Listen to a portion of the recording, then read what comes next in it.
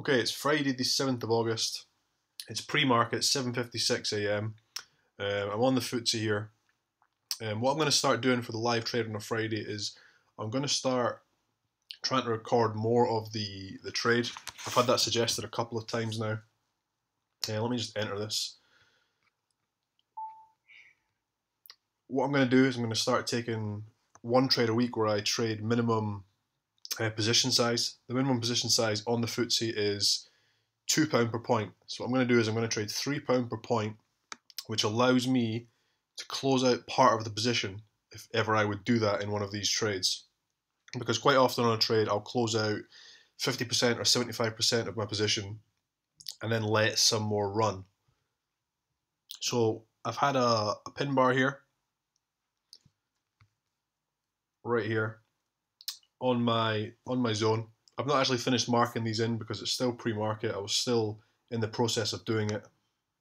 The only thing to be aware of pre-market is the spread is larger.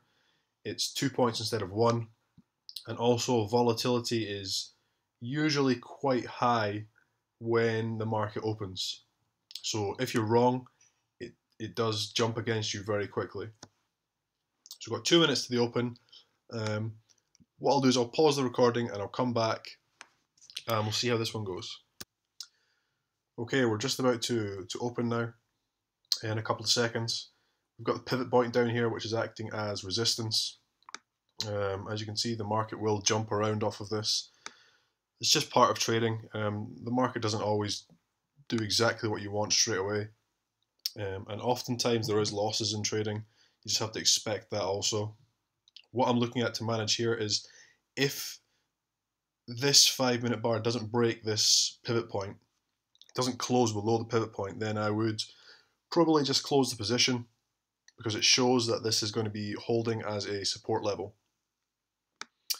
My target is 15 points, although I would start to manage the trade after 10 points. And what I do with stops is I put in an emergency stop. So the maximum I would be willing to risk for this trade is 22 points. You can see it's up here. I probably wouldn't let the market get there. This is just in case, on the very, very rare occasion that some piece of news comes out or something and the market just rallies up straight away. That's my protection. I usually close the position manually when the market tells me that I'm wrong. So you can see it's breaking through the pivot point. We've got 3 minutes 40 seconds of the trade, of the first 5-minute bar left. And the first 5 minutes is often quite unpredictable, so it might jump back up again. I'm just watching it, just seeing what's happening. I had this market very negative today. This is why I was happy to take this trade pre-open.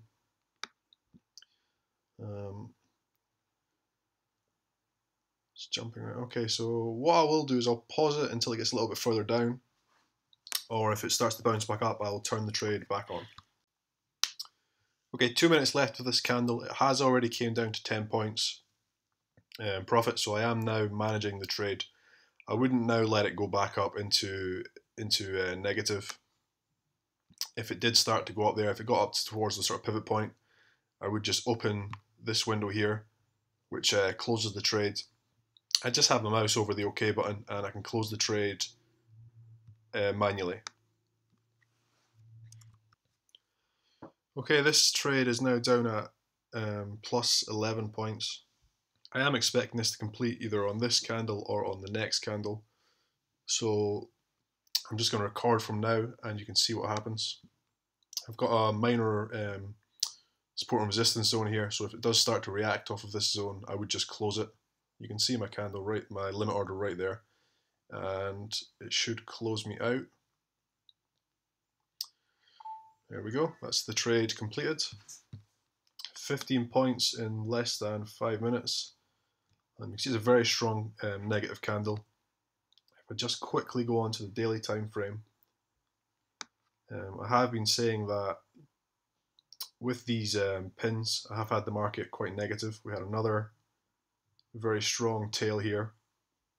This market was an inside day. This candle was an inside day. So I was expecting some sort of a sell-off today, and we have got it. Great way to start a Friday. I'll look for one more trade for today, and then that will be me finished for the weekend. It's been a great week. I've only had one losing trade this week. I usually take 2 trades a day, so it's quite exceptional um, for the week. Okay, as always, please do subscribe to Decisive Trading if you are learning how to trade. It's free, and there are a lot more trading videos to come. I hope this was helpful, and I hope you have a great weekend. I'm James Orr, and thank you.